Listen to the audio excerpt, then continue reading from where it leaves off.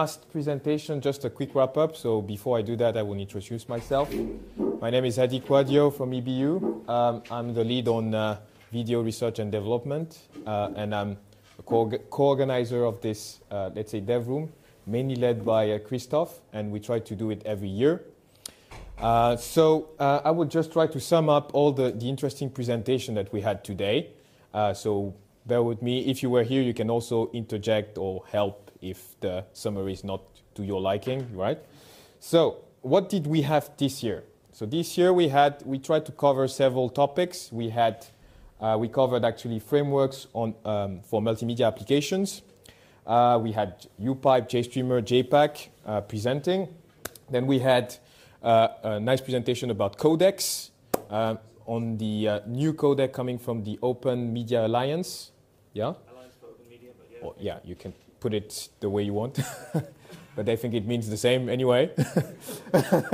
And then we had, let's say, short presentation about stress testing applications and APIs from Max Moros, yes. And we had a quick review of standards, mainly open standards, but on the audio side and also on the subtitling sides from the colleagues from IRT.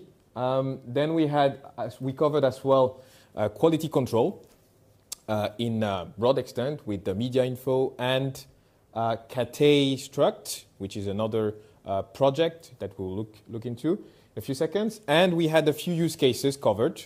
So 2 use cases, one from Trace TV, not France TV, which was about transcoding, open source transcoding. And we had as well a case from Kaltura, which was more on live streaming based on Nginx and others. So now I will go through.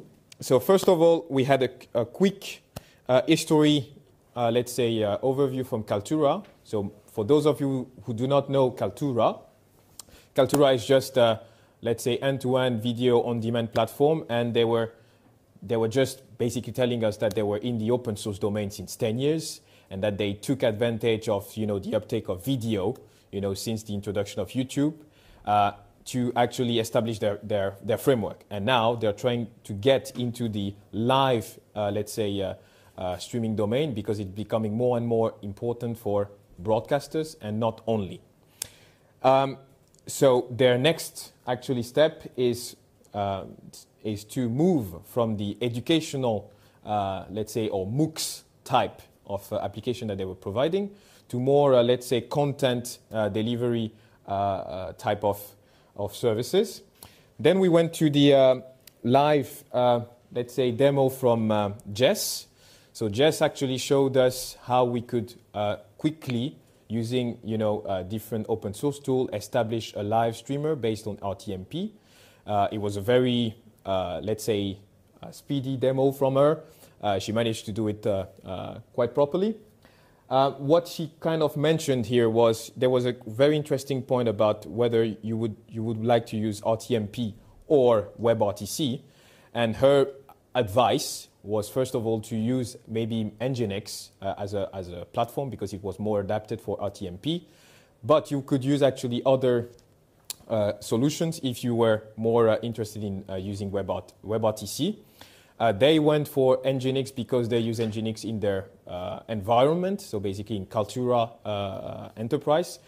So they tend to actually go for Nginx by default. So if you have, let's say, a different opinion, you can actually use another tool. But her recommendation for RTMP streaming would be to go for Nginx.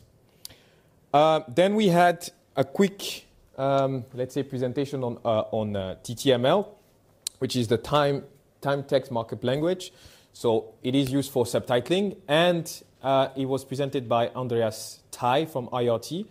The point of this presentation was just to show over the whole production end-to-end media chain, where do we support actually different subtitling standards and formats. So from his point of view as an expert and as the chairman of the EBU group on subtitling, most of the open source tools are, let's say, embracing the subtitling standards.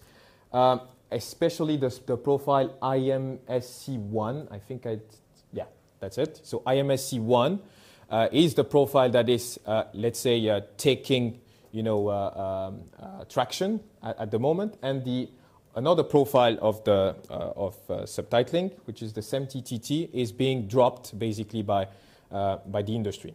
So we may see more and more the IMSC1, let's say, profile coming up in the next years. And if you would like to have more details on the presentation, on the let's say the tools that support the latest profiles for subtitling, you just go through the presentation. You have a list of all the tools there. I tried to capture them here, but I don't think I have all of them there. Third presentation, Trace TV, very interesting use case, taking different building blocks to build a transcoder.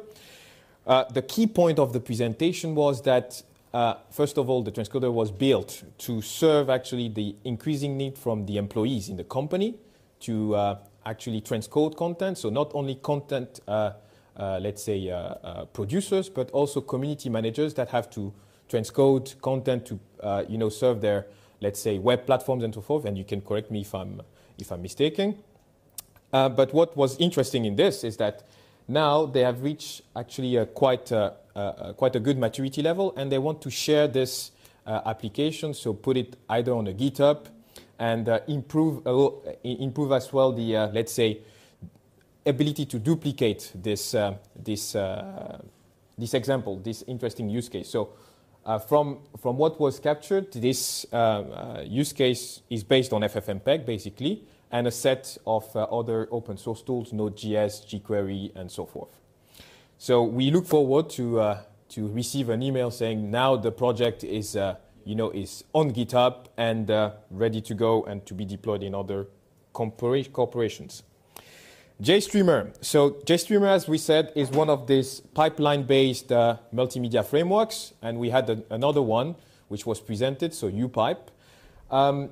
JStreamer is a bit older than UPipe, but UPipe has a bit more traction today. It's actually taking traction. And sorry? Here's your check. Thank you. Thank you. No problem. I take it after. Okay. So JStreamer is covering a large spectrum of codecs.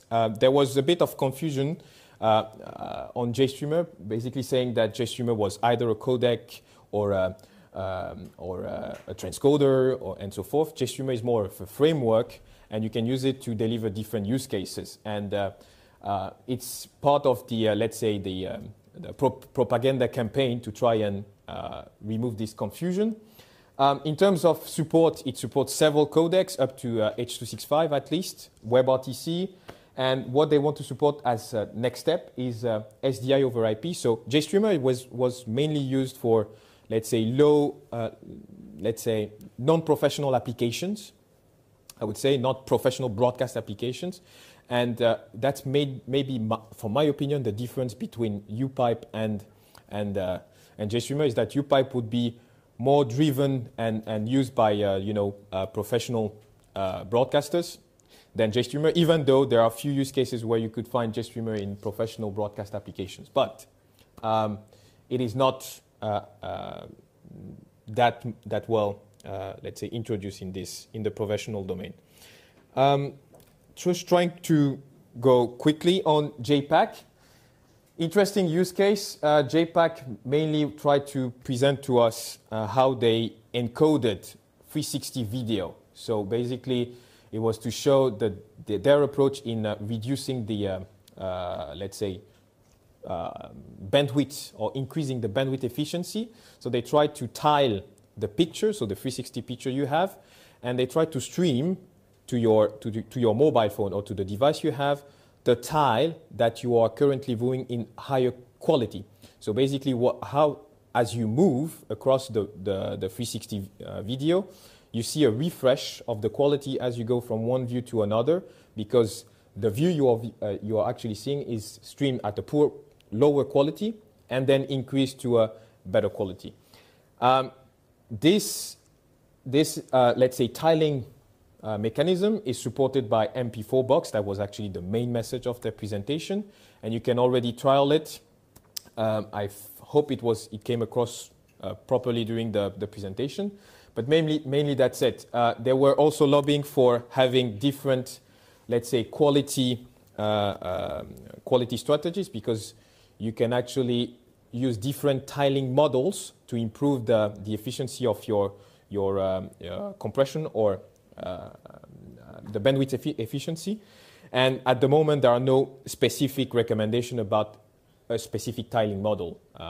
Facebook actually had previously a splicing model that they abandoned. It was called this pyramidal mode, but they do not use it anymore. So we are kind of going toward a convergence. We have a few tiling models which are now available, but we don't have let's say a clear view on which one is the most optimal, basically, for a 360 video streaming. So at the moment, MP4 box implements four tiling models. UPipe, as I said, roughly new compared to JStreamer, has some traction, mainly driven for the professional broadcast domain, and really a framework to watch. I'm actually very glad to see that it supports 10-bit, so some very professional format like the V210 there. It's very difficult to find a framework that supports it. And the EBU R1228. So these are actually frameworks that could be easily integrated in a professional domain, and it's actually nice to see that there are projects which are delivering these protocols. Media info, very nice presentation, lots of tools. I knew only the media info one, so the metadata extraction tool. And actually the media conformance checker was also introduced, as well as the, let's say, baseband quality control tool, which is the QC tool. I wasn't really sure if it was you that developed the QC tool, so the baseband one. Wasn't really clear. I am not the project manager. That's what I think of what I captured, actually. So, but it was interesting to see that from a metadata extraction tool, you extended the, let's say, the set of product that you could provide, from conformance to, let's say, deep bit definitions, and down to actually the baseband quality assessment with different metrics, so PSNR, SSIM, and so forth. And one of the questions that came up was to whether Media Info was interested to broaden the set of metrics that would be supported by the baseband tool, and it was just submitted to future prospect or next steps. Media Info is widely used in the professional domain, and it's a very nice tool. Kate-struct is a parser for files based on the binaries.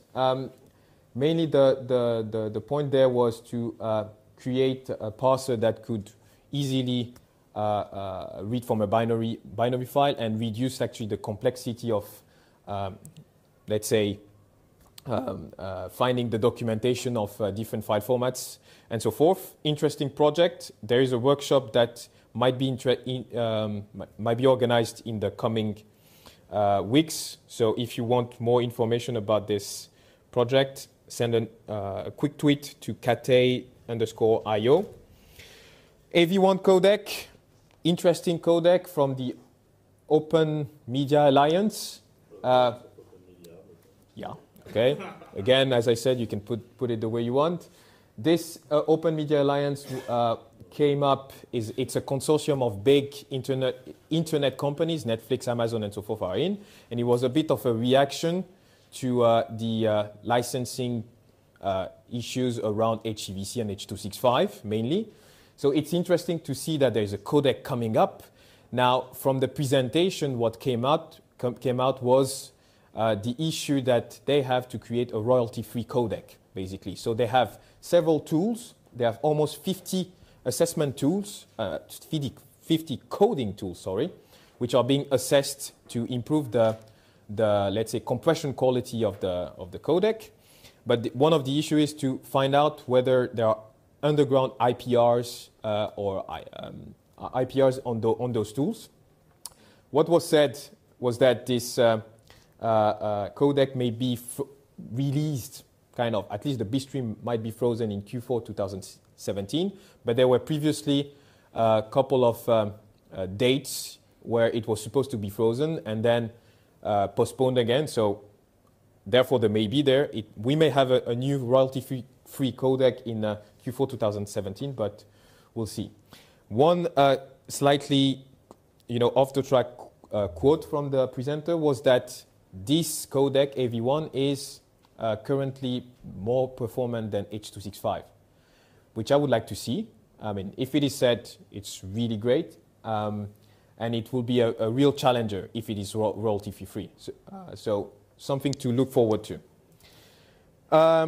FOSDEM, presented by Max Moros, basically a platform to stress test your APIs and your project. In a nutshell, they have the OSS fuzz, let's say, fuzzing as a service available. So if you want to let's say, embrace this new technique of stressing your application and so forth, you are welcome to join the project and access the 6,000 cores they have available to stress test your project. AES 67 and 70, basically it was a presentation on the standards from our colleague, which is still in the room. It was basically showing for the AES67 that a concatenation of already existing open standards can be used to improve the interoperability for audio over IP transmission. There was one key mention here, since we are in the new open source environment, that AES67 is already supported by the two framework we showed today, except the connection management. So we look forward to see it, supported by your frameworks, if it is possible. It's out of scope. It's a higher layer. It's negotiation. It's like SIP. It's not relevant. So if possible, that would be nice. And that's it, roughly in terms of a summary. What I can tell you is it's always a pleasure to organize these dev rooms, but we need contributors for presentations. So we will be here next year. Again, the same team. If OpenEdend and open broadcast systems are, if they accept to be with us. If FOSDEM accepts that we organize them. Yeah. FOSDEM accepts, so give us good ratings. Exactly, give us good ratings. We try to maintain this track because we saw 5 years ago that it was really missing. And as you can see, we tend to have a nice audience. So please contribute, bring new presentations and even ideas for new topics that should be addressed. And see you in 2018 maybe, or in September at IBC for those that go to IBC. Thank you very much.